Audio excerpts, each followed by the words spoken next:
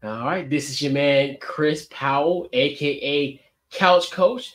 Couch Coach Live presents Spider Byte, episode 8 here, and we are here once again, another weekly edition here of Spider Bytes, where we will give you bite-sized content pertaining to the University of Richmond football. This week we'll be talking about the University of Richmond matchup versus the Bryant Bulldogs. So the Spiders will be heading up north to Rhode Island for a high noon kickoff this Saturday, October 26th. So, in this episode, we'll talk about the matchup versus Bryant. We'll kind of go back to last Saturday's game where the Spiders won 28-19 over Delaware. We'll talk about some stuff prior to this game. We'll have some news and notes, my thoughts of Coach Russ Huesman's press conference. Also, some key players to watch in the matchup against Bryant, and then also some key players to watch in this matchup for the Spiders as well. And then my keys for a Spider victory. So what we're going to do, we're going to kick the intro, and we'll be right back here and start episode 8 of Spider Byte.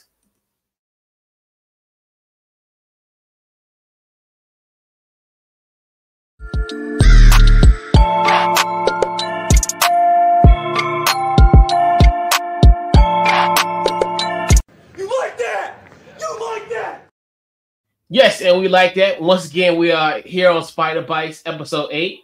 And, we're here. So, first off, let's talk about just this matchup in the beginning. Obviously, the Richmond Spiders versus the Bryant Bulldogs of Rhode Island. So, we talked about the Spiders heading north to Rhode Island. So, Spiders coming to this matchup 5-2 on the season and 3-0 in the CAA. While the Bryant Bulldogs come into this matchup 2-5 and 0-3 in the CAA. So pretty much almost like a role reversal for both of these teams where they're going in different directions. So the Spiders coming into this week, they are 13th in the AFCA FCS poll.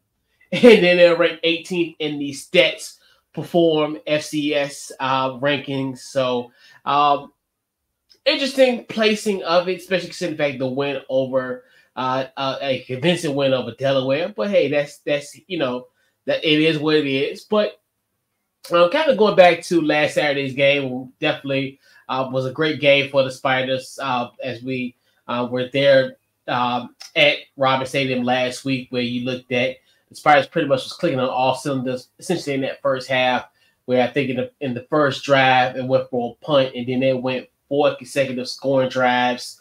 And funny that when we talked about the matchup last Thursday, kind of one of those keys or something to kind of watch for going into the Delaware game was essentially the pass game had to improve, and obviously the pass game improved dramatically. You looked at Cam Coleman had 2 touchdowns on the afternoon. He had 100 and almost nearly 200 yards passing. I think he had 194.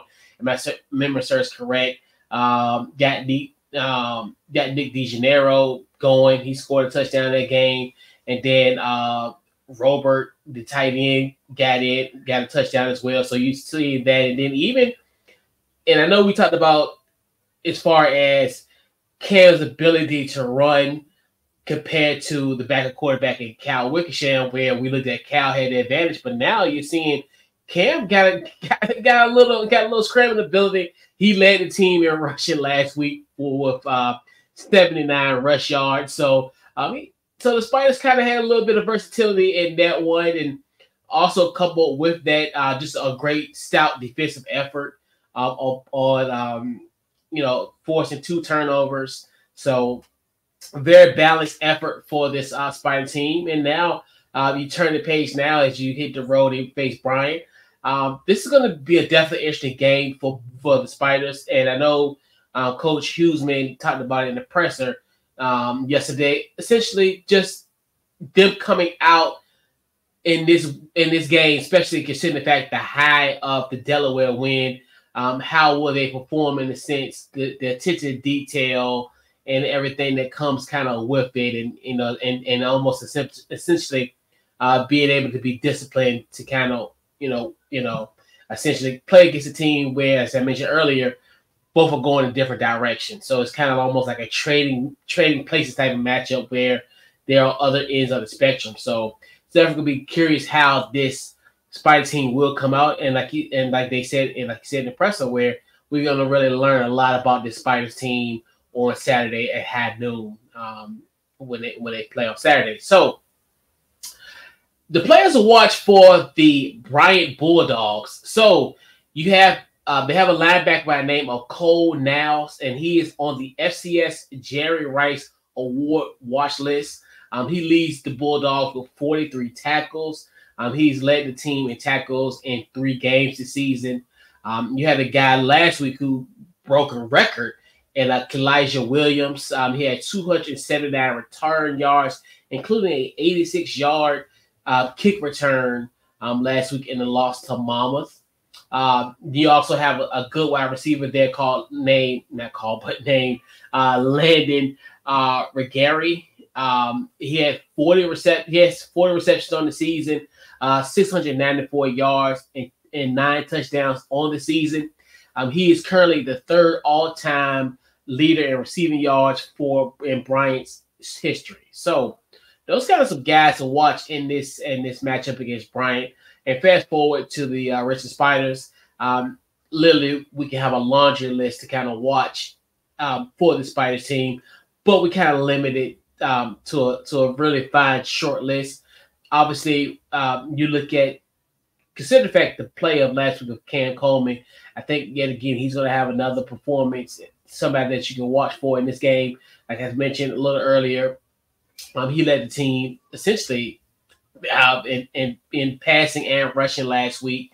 That to kind of go over the stats in a sense, but I think he could potentially have another game almost early similar to this, and it might be better. So I definitely think he'll have a great game. I think kind of one of the big beneficiaries, I think, if Cam Coleman is to have a great game, I look no further than the wide receiver core.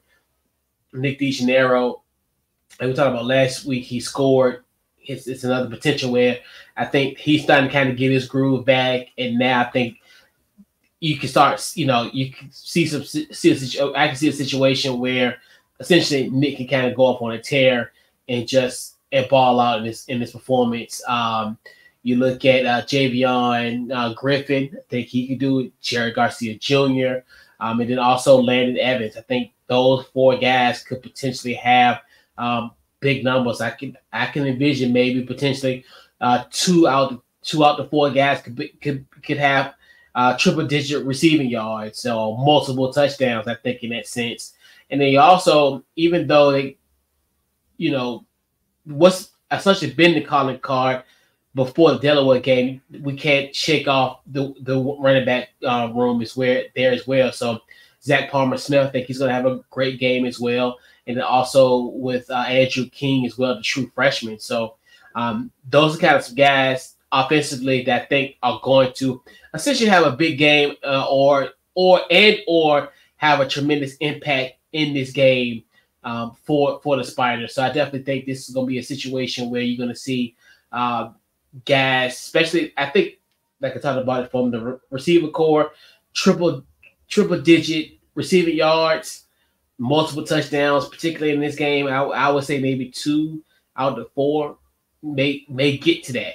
I think they have that legitimate possibility. What I seen last week can they add to that momentum from last week? So it could definitely potentially happen. So defensively, it's so many guys on this that steps up week in and week out. As we talked about him in the post game last week, we definitely have to give a huge shout out to Camden Bird, the Patrick Henry standout, 1.5 sacks last week.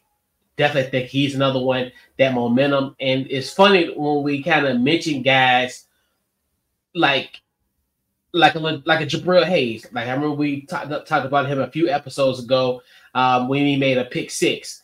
And then it seems like week in and week out, he has made play after play after play. And the same thing goes in this game, in a game against Delaware, where he had that forced fumble, and also with Jeremy Hodges.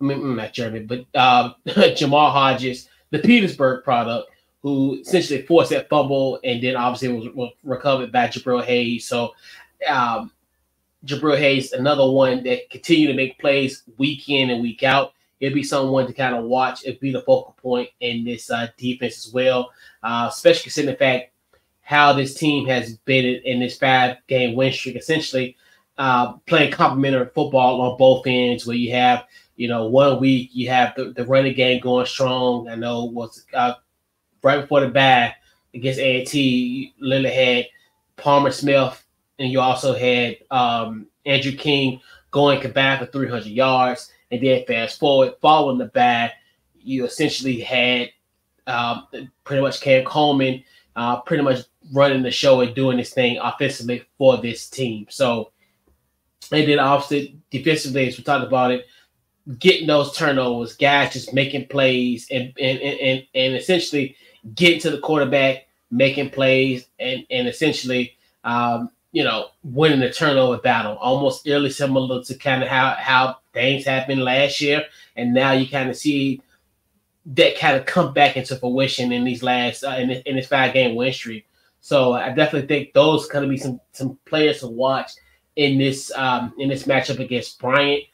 And the keys for a Richmond Spiders victory, I think, has literally been the same thing in the last 6 weeks that we kind of discussed as far as keys for a Spiders win. I mean, you definitely think the offense just have a little bit to spread the wealth.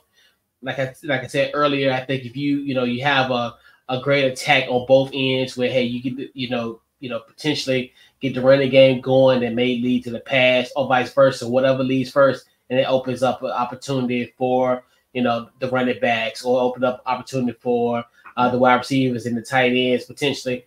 And defensively, I think once again you get pressure. I think another one, I mean, that's they get the pressure, then that could potentially lead to turnovers.